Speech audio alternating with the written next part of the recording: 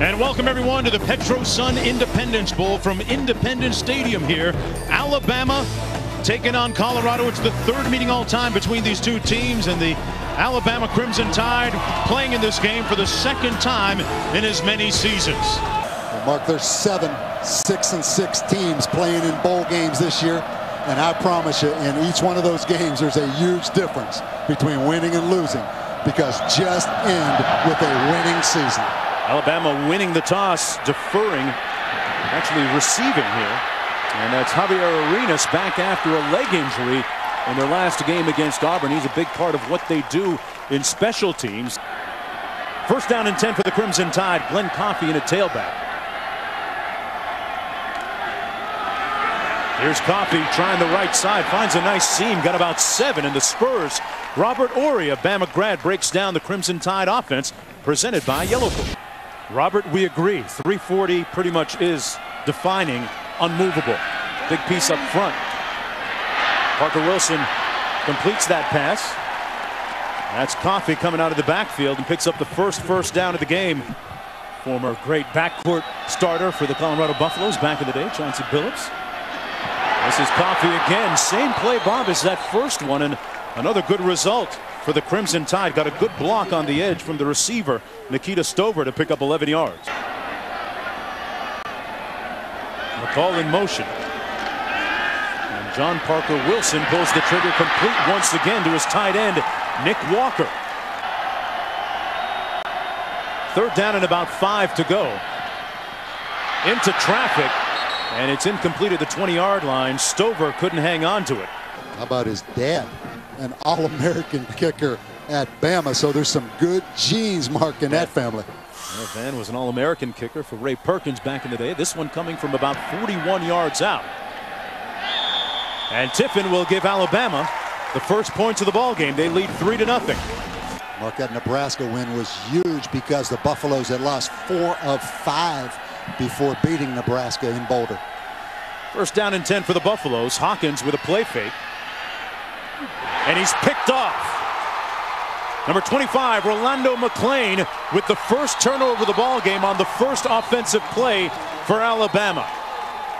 Closer to 35 right now with 10 minutes to go here in the first period. Alabama trying to be opportunistic after the turnover.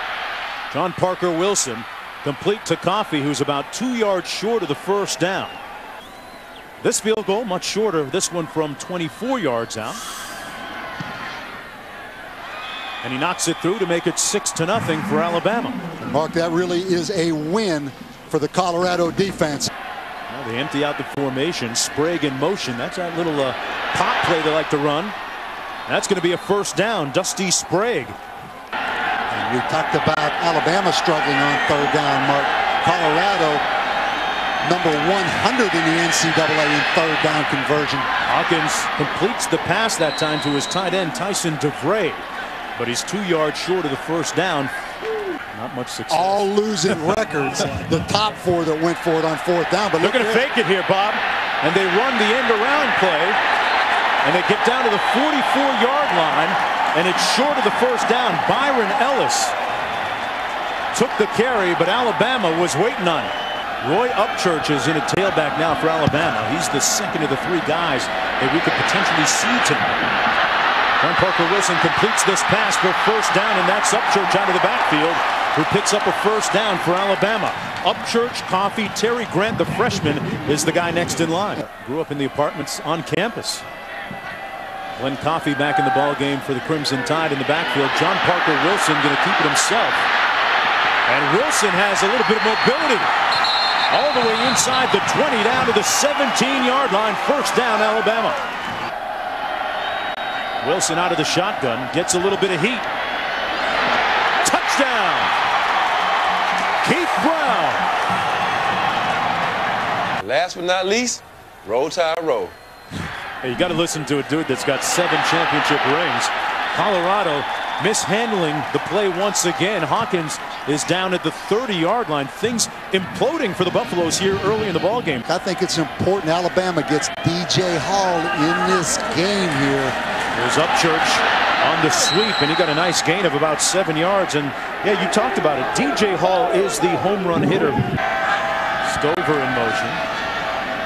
They run it to Upchurch. Stays on his feet and picked up the first down into Colorado territory at the 49-yard line. UL Monroe and Charlie Weatherby came into Tuscaloosa and beat Alabama. It's hard to live that one down. Approaching 2 minutes to go here in the first quarter. It has been all Crimson Tide, and DJ Hall gets his first touch of the ball game.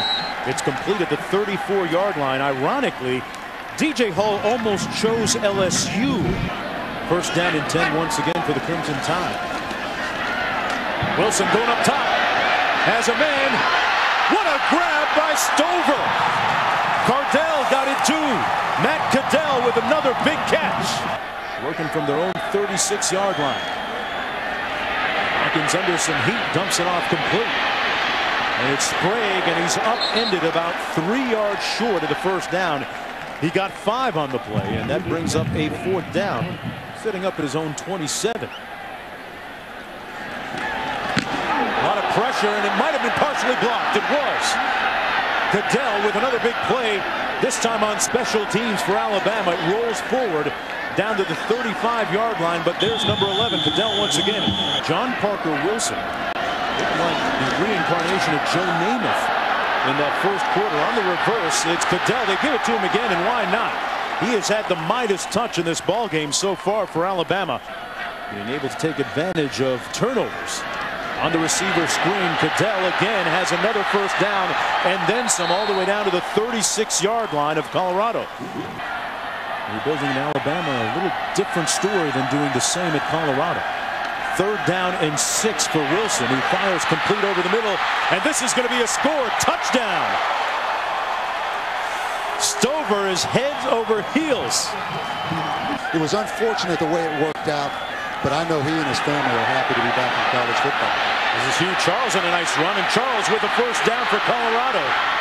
Out near midfield at the 50-yard line, Hugh Charles, the 5'8" senior, one of 15 seniors playing their final game for the Buffaloes. 3rd down and 5 coming up for Colorado. The pass complete, and there's the speed of that Alabama defense. Good closing speed by Lionel Mitchell, the backup corner. And that touchdown to interception ratio wasn't all that great, but he's upped his numbers in this game. They lead 27-0. He has been on point, that time to DJ Hall for a first down at the 45-yard line. So I mentioned before, a lot of people thought it was just an easy transition for him to come to Tuscaloosa and win national championships. Fires another completion down to the 44-yard line to the tight end Nick Walker. 3-receiver formation. Wilson, and he's picked off. Ryan Walters with the interception for the Buffaloes. And into Alabama territory at the 43-yard line. That's Wilson's 12th interception that he's thrown so far this year. See if they can do anything off of this turnover. Sprague in motion. The give is to Hugh Charles, who is going nowhere. Met immediately at the 45-yard line. Byron Ellis now in the backfield beside Hawkins to his right. Hawkins with time and finds his receiver at the 20-yard line. It's complete to Scotty McKnight. They picked up 25 on the last play. I think the next step for this Colorado program, Mark, they need some dynamic wide receivers. Here's the most dynamic guy right here. It's number 9, Josh Smith, and Smith makes it just a yard short of the first down. Hawkins into the end zone. Touchdown. It's caught by DeVray. Tyson DeVray finally puts the Buffaloes on the scoreboard. That one interception that led to the touchdown. This time plays it safe, hands it off to Coffey. Coffey with a first down. Gives them a little more breathing room out to the 35-yard line. Interesting to see if they let John Parker Wilson, Mark, throw this football down the field right here. Not on this play. They hand it off to Coffey, who got drilled back at the 32-yard line. Yeah, there ought to be a way to at least finish the season with the team you started the season with, right? They brought a little bit of heat that time. Oh. And it's mishandled, loose, out of bounds. Mark. Chase McBride couldn't get a handle on it. It hit him on the helmet. Yeah. The quarterback, Cody Hawkins, on first down and 10. No timeouts remaining for the Buffaloes. The pass is complete short of the first down at the 46 to Tyson DeVray, who has the only touchdown of the game for the Buffaloes so far. That time he got it to the quarterback, Hawkins. Fires complete. Oh man, DeVray hung on to it in heavy, deep traffic. Clock running with 14 seconds to go. Very easily could be the last play of the half right here for Colorado. They go into the end zone on it, close to it. It's a catch. Touchdown. Wow.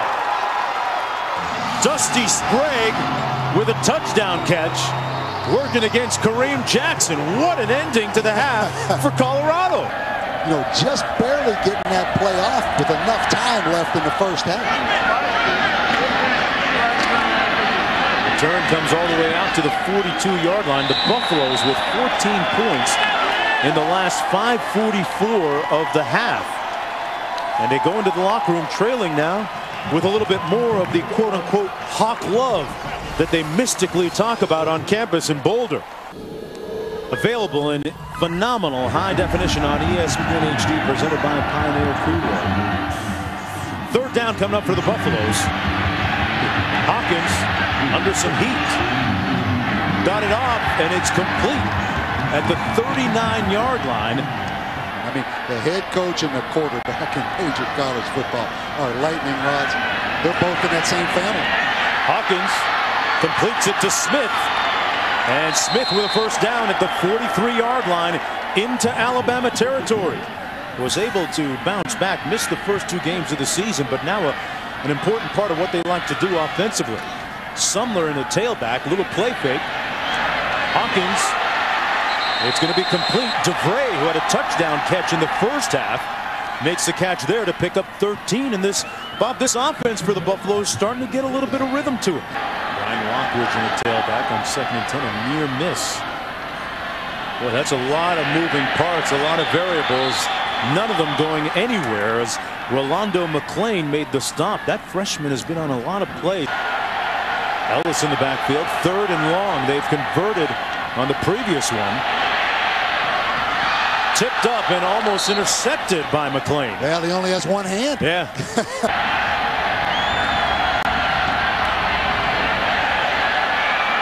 And he pulls this one to the left. And so far, Alabama's had it. At least they did in the first half. We'll see what they have here in the second half. Glenn Coffey alone back. Pass to Nick Walker. And Walker has the first down. Still on his feet. He's got about 6 guys mauling him there. In a blink, it's 3rd and 8 for Alabama here. Wilson. Incomplete, intended for Cadell, and it's time to punt for the Crimson Tide. Colorado's improved remarkably, marking 4 or 5 special teams areas this year. Much improved. Oh, man. Fitzgerald got hit. The ball bounces by McBride and Marquez Herrick. Wow. Looked like he ran into the punter, Fitzgerald. Yeah, I think it's going to be running into 5-yard penalty right here. At least I hope that's the call. I think there's a coach out in Hawaii in the Pacific Rim area that might like Mongolian food. But yeah, I'll agree with you on that. And Hawkins, the coach's son at quarterback, with the completion to Joe Sanders at tight end. And they convert for the first down. They pick up 13. No question, Mark. And he, as I mentioned, he is a resilient guy now. Handed off and nothing happening. That's the second consecutive time that play was blown up, this time by Wallace Gilberry. You think they got to protect him here on 3rd and 15, passing situation. Hawkins completes it for the first down right at the 35-yard line.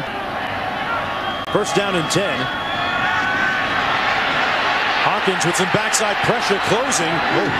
Dangerously close to being picked off. Boy, Rolando McClain is ubiquitous. He is all over the field tonight. That helps him. He was a tight end in high school. Maybe that's why he's so good in basketball. Oh boy, Hugh Charles on the loose for the Buffaloes. And into Alabama territory is Hugh Charles. Maybe that's a good omen, Mark. I mean, thinking ahead. Yeah, they weren't on the schedule this year, but next year they're on it. That's a coach's son, right? Always thinking about the future. He got scrambled a little bit. On the run, this is Robinson, and Stephon Robinson with a nice gain. Speed running in the family. 11th play of the drive for Colorado here. The handoff is to Ellis, and he's dragged down from behind by Wallace Gilberry, his 4th tackle for loss in this ball game. And this guy had 5 field goals down in Waco against Baylor. One of them a 52-yarder, so he has plenty of distance. He's hit some big ones this year. Game winners against Colorado State as well as against Oklahoma. This one from 39, missed earlier, and doinks this one off the left upright, and it's good from 39.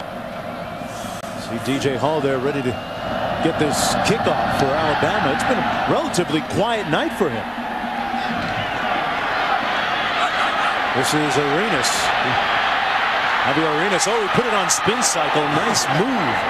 And he makes it out to the 40-yard line. Let's check in with Stacy downstairs. The guy is a tackling machine now from the state of Hawaii. Started as a true freshman, number 44, Jordan Gaza. Wilson completes it over the middle. And it's fumbled, comes loose. Still live, it's Colorado football. Brown, Chappelle Brown recovers the loose ball. He had it ripped loose, but it's out of bounds. It'll be Buffalo football with under 2 minutes to go. Well, this has looked like 2 entirely different games. On the reverse. And Josh Smith, maybe the fastest player on that team, couldn't get to the edge. Hawkins got a little backside pressure, stepped up, makes the play, and a first down for the Buffaloes in Alabama's 30-yard line. The catch made by Brian Lockridge. Out of the shotgun, Hawkins fakes it. And he's going to be sacked back at the 38. Cody Hawkins maybe made the wise play that time and took the sack. See if he can pin Alabama. Low snap. Buffalo's downfield to cover this. This takes an Alabama bounce, though. Some special seasonal lights for this time of the year. 13:22 to go in the 4th quarter. Wilson fires it complete. Both those guys did tremendous jobs for their programs, but because they leave, a lot of animosity from the fans. Coffee on the run. This is a young football team, and he's a heck of a coach, and they're going to get back to the standards that Alabama fans expect. 3rd and 1 coming up. Coffee looks like he was stopped up short of the first down, depending on the spot. But when you're the head coach at Alabama and you have those hour-long press conferences, sometimes you can say too much now. 2nd and 10, a little pressure coming. The pass complete to DJ Hall. And DJ is spinning his magic on that play. Boy, give John Parker Wilson credit, Mark. They're blitzing him, too. They come after Wilson, backside pressure, and they get to him back at the 48-yard line. Ryan Walters with the blitz and the sack for the Buffaloes. Well, it's been fun to watch him develop, Mark. We had him earlier against Kansas State. He's come a long way, and you can see just how important. Oh, and it's intercepted. Picked off on the tip. A great play by Darren Mustin from the 22-yard line. Wilson, they fumble the exchange, and all the way back at the 33-yard line is where Stover recovers it. Upchurch the lone back. A 3-receiver formation for Alabama. And they give it to Roy Upchurch over the left side of that offensive line. In behind Andre Smith, big number 71, and Upchurch makes it down to the 23-yard line. Buffaloes came with a blitz last time on 3rd down. Wilson delivers a strike complete. First down just inside the 12-yard line to the guy that's been making clutch plays on not only offense but special teams tonight, Cadell. But Brandon Nicholas, a great football game inside. On 3rd and goal now for the Tide. Wilson, and he throws this one away. They call it 26. And you can just call it good. There were a lot of people. There were a couple other administrative guys that were farther out there, almost to the hash mark. But the stepson got all the heat. Hawkins pulls the trigger complete. DeVray has been a huge part of their offense tonight, and he got hit. when he made the catch. 8 catches tonight for DeVray, a total of 81 yards, including the touchdown. Hawkins going up top on this one, has a man, and it's caught by Patrick Williams. Hey, 4:10 to go, plenty of time for the Buffaloes. Mark Jones along with Bob Davies. Stacey Dale's down in the field. 4:04 to go. Cody Hawkins trying to bring his team back. Is that picked off? Waiting for a call. And it's going to be ruled incomplete. But boy, Rashad Johnson shows you why he led this team with 6 interceptions. That was tops in the conference too. Hawkins, complete and touchdown. DeVray again, his 2nd touchdown catch of the night. Sometimes you see some of the most heavily penalized teams are some of the more successful teams in football. Wilson fires complete to DJ Hall. Hall stays in bounds. Alabama trying to hang on to the football. Run out some clock. And a first down by Roy Upchurch. I wouldn't be surprised. Yeah, I was going to say run the draw, but I was wrong. Wilson, he's going to take off himself. And he got the first down. It's going to be marked way on the other side of midfield, and that might be the ball game. They need to go ahead and run the football, even though Colorado is out of timeouts right here. On 1st down and 10. A busted play, and Wilson is going to fall down for a loss of about 1. Alabama with 1 punt block this season. A high snap. Fitzgerald is going to watch this one bounce. Is it going to be down? Oh, it travels into the end zone. They'll come out to the 20-yard line with all of 1 second to go. Here comes your famous lateral exhibition. I promise you, Nick Saban right now, his stomach is still in knots. Looking for a Cal Stanford type miracle here. Oh, come on, Hawk. That's about as basic. Oh, he got it off in time. There's there 1, 2. Was that forward? They throw it back. It's still alive. Look out. That's it. And that is the end. The very end. He gave us a little something, though, didn't he? Yeah. Pass down the middle, then the lateral. And the Alabama Crimson Tide improved to 7-6 with the win. And Shreveport looks a lot better to Alabama this year, Mark, than it did a year ago when they lost, right? It'll be a much more pleasant 5-hour drive down Interstate 20 for Nick Saban's followers.